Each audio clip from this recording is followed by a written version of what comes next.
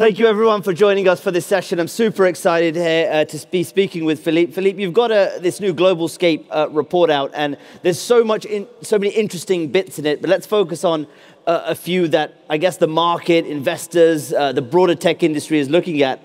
The first is around data center investment and return on investment. And you've done a bit of work on there. And you're looking at kind of the revenues that are required to justify the amount of CapEx that is going into data centers over the next sort of 4 years or so. That's come out at about $3.1 trillion. That feels like a very big number, a very staggering number. Can you contextualize for that and just give us your thinking into what's going to drive that revenue?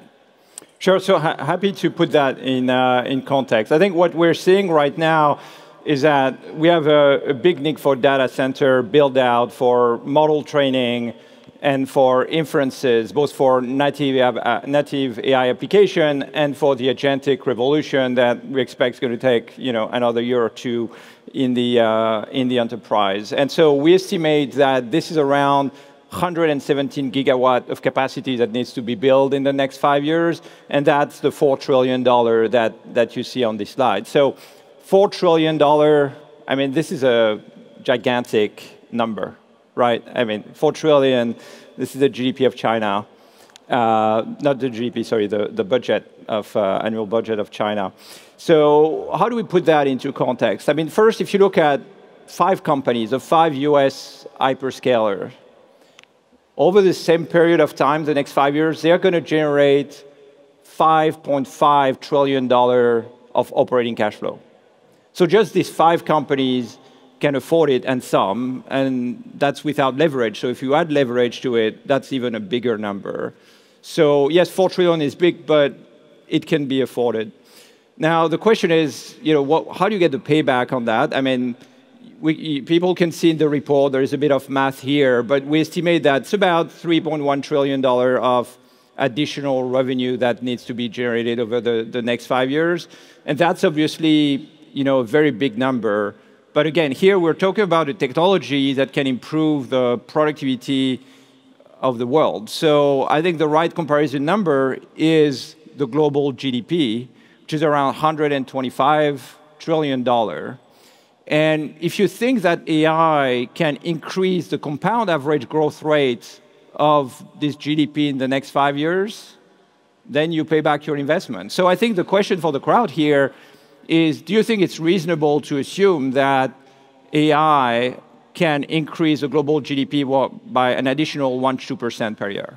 What do you think are the potential bottlenecks here, Philippe? Because I've been having conversations over the past couple of days, and there's been a debate about what the demand from enterprise, for example, is going to look like, whether what ChatGPT and some of these other companies are doing is monetizable to drive that revenue.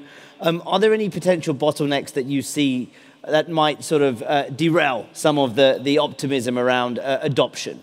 Well, I mean, I think this forecast assumes that everything, will go right in some ways, and that means a lot of things. That means that this data center, can be built in time. Then the chipset needs to be produced in time. That means that the adoption of the application in the enterprise, is going to continue to happen at the same pace.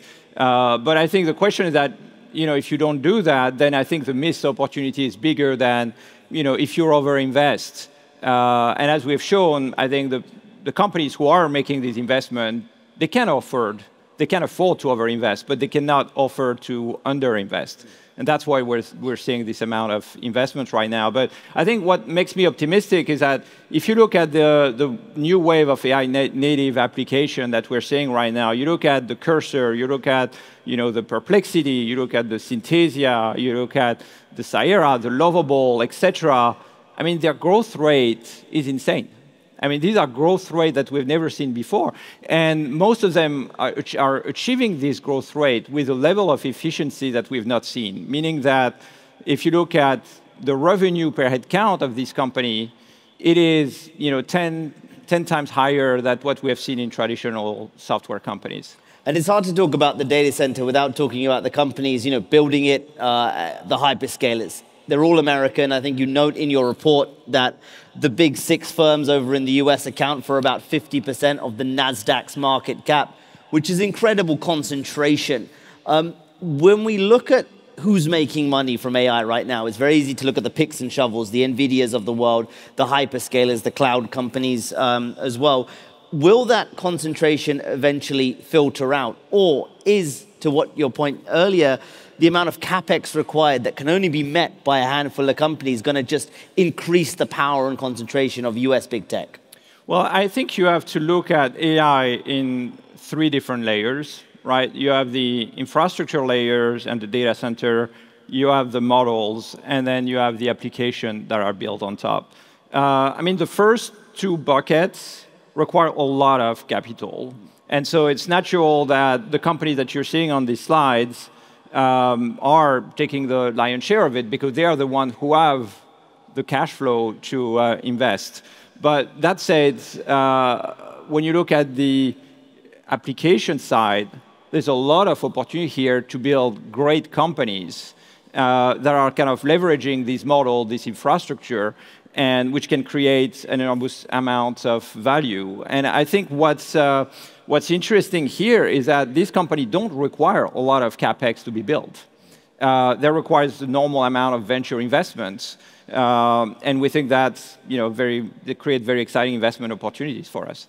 Does the big concern is that the concentration of power with these US companies could lead to another generation of European companies that might not be able to compete. From what you're seeing from the companies invested in, we know there's been some early European success stories so far. How do you see Europe's ability to compete in this new AI age? Yeah. I mean, I think what we think is very exciting here is that so first, AI is driving venture funding in software, in AI application at an all-time high, which is $184 billion for 2025, which is slightly above the peak of 2021. Now, if you look at how this is broken down, about 60% of that has gone into the big model, the Anthropic, the OpenAI. And 40% of that has gone into application. And the part that has gone into application is actually very balanced between the US and Europe and Israel. So that's basically 45 billion in the US and 30 billion for Europe and Israel. So basically Europe is about 2/3 of the US, right? Which is probably if you look at the past 10 years, one of the highest proportion compared to the US market. And that's not a surprise, because if you look at what Europe has produced, I mean, Europe has produced a lot of champion in AI. I mean, champions, maybe emerging champions, I would say. But you look at, the Synthesia in terms of bringing video to the enterprise. You look at Sierra in data and AI security. You look at Lovable in Vibe Coding. You did end-to-end, DevTool and all the enablers to build these applications. You look at 11 Labs. I mean, these are big names, but they are leader in their respective fields. So obviously the US also has its winners.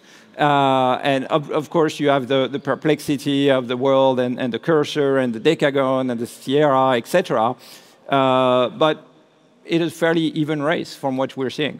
And are there, you said it, you were talking about it earlier on CNBC about how it's still very early. It's early innings in this kind of tech development. But are there real business models emerging? There's a difference between, fast revenue growth and quality revenue growth, and then that path to profitability as well for some of these companies. As you look at this kind of early phase of these companies growing, are you seeing clear business models emerging and also defendable moats as well? Yes, so I think there are 2 different questions here. Do we see these models enduring? Yes, I mean, I think the amount of productivity that is being gained by using these new applications based on generative AI models, I think is stunning. So yes, they are not going to go away. But in any technology shift, you have a lot of companies that are being funded. Not all of them are going to succeed. And then the question is, what's going to make the ones that are going to succeed? And when we look at it, it's, obviously a lot of it is in the founders. I mean, the founders are the heart of any companies, and that's something we're very focused on. But then if you look at in terms of the product, the key here is to build a product layer on top of the model that is very differentiated. Because every company are going to use more or less the same models, and if you look at the performance of LLM, it's kind of evening out. But the layer that you're building on top is what makes the difference. And if you look at the companies that have been successful, like the Lovable, the Synthesia, you look at their founder, and they're really product obsessed. And that's really what we're looking for, and that's what we think is going to make the differentiation. And then there is another aspect of it, which is like, how do you bring these technologies to market? And here we're seeing two different models. You have bottom-up adoption, community-driven model. And if you look at, kind of the Lovable, the Cursor, the N8N, that's kind of how they manage their growth. And so looking for founders who know how to create, manage, animate this community is very important. And then you have companies that have a more kind of direct to enterprise, focusing on enterprise first and landing very big deals first. And that needs, very big, kind of enterprise go-to-market expertise. And that's what you see in companies like Synthesia or Cyera in security.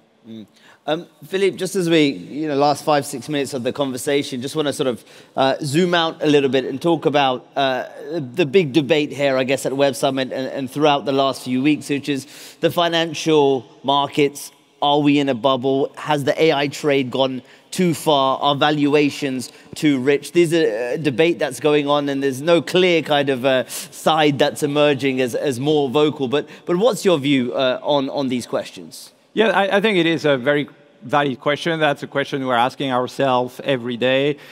So first thing I would say, to put things into context. If you look at the past 15 years, there have been 3 big technology shifts. You had mobile, you had cloud, you have AI. So let's say 2010, 15, that was mobile, NASDAQ doubled. 15, 20, that was cloud, NASDAQ doubled. 2020, 2025, AI, NASDAQ doubled. So from a public market standpoint, at a high level, the increase in valuation we're seeing in NASDAQ is in line with historical average. Now, let's look at what's happening today, like on the investment level, what we're seeing on the market.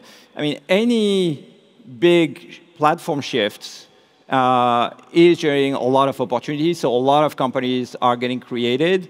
And I think with AI, the value creation potential here, is very large, and that drives frothy valuations. So yes, we're seeing frothy valuation today, but I think what's important is to recognize that given the amount of opportunity we have in front of us, not all companies are going to succeed, but the ones that are going to succeed are going to create a lot of value, right? And it is our job as an investor to be able to pick the right company, even if the valuations are high, that are going to create, a lot of value, and then we're going to make a very big return on these ones. Because you believe the valuations now are going to be orders of magnitude larger in a few years if you get it right? I mean, it is like any previous technology shift. I mean, if you look at Amazon in 2010, that was a pretty big buying opportunity, right? So maybe it looked high at the time, but not maybe not in 2010, but like in 2012 or 13, it looked high, but now, it looked pretty small compared to where it is today. Are there any signs at the moment, just from your sitting where you are as a VC, of any distress in the markets, any imminent corrections that people should be concerned about? I mean, it's very hard to predict a correction. And we're not that much focused on what's going to happen tomorrow. I think our job as investor in a private market, I mean, we try to invest in company at a very early stage and then follow them through their entire cycle. So when we make an investment, we're more, we're thinking about what's going to happen in the next 5-7 years and not what's going to happen tomorrow. And maybe there's going to be a correction tomorrow. Maybe there's a correction in 18 months from now. Maybe there is not. Like, I don't know. But it doesn't change our belief that there are enormous value creation opportunity right now. And we're very excited to be meeting all these entrepreneurs who are going after it. Philippe, just thinking about the future a bit, what do you think, I guess, currently is most underappreciated about AI? Well, I think what is hard to appreciate right now, and it's probably like in any technology, we always underappreciate what's going to happen in the future, is really, what is the ultimate potential of AI? Like, where is this going to lead us? How fast are the model going to continue to improve?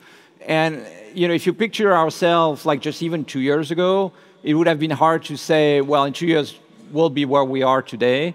And I think for me, it's kind of hard to say, well, where are these models going to be in 5 years from now? And what are the things that they're going to be able to do that they're not going to be able to do? So I think to me, this is kind of the key question. But the thing which is also interesting is if you just look at what the models are doing today, we're probably only leveraging in the enterprise maybe 10 or 15% of it. So even if that acceleration takes longer time, there is still a lot to do with where the models are today. If we're sat here in a year's time or so, what do you think are going to be the key things we're going to be talking about in a year? Well, I think we'll probably be going to be talking about AI for sure. I think one of the key questions that I have for the next couple of years is, when are we going to see the agentic revolution happening in the enterprise? I think today we're seeing some interesting examples of agentic deployment in the enterprise, but we're clearly not at the vertical, part of the S-curve. And I think the reason for that is partly due to the models, which, as we know, LLMs are probabilistic. So, and to automate an enterprise process, you need to have 10, 15 tasks done in a row. And then when you have a slight divergence for every task, after 15, there's a big divergence, which doesn't really suit the kind of an enterprise setup. So there's probably more work to do on the model side to make them work for the enterprise. And then there's a question of compliance and security and everything that needs to be put in place for these technologies to be enterprise ready. My guess that's going to happen in the next couple of years, and probably, I hope that's going to be one of the topics to discuss next year. Great, Philippe. Wonderful insight. Thank you for running us through all of that. People can find the whole report online as well today. Lots more interesting things in that, but I think that's a great overview and insight into what's happening right now and over the next few years. Philippe Botteri, partner at Accel, everyone. Round of applause. Well, thank you, Arjun.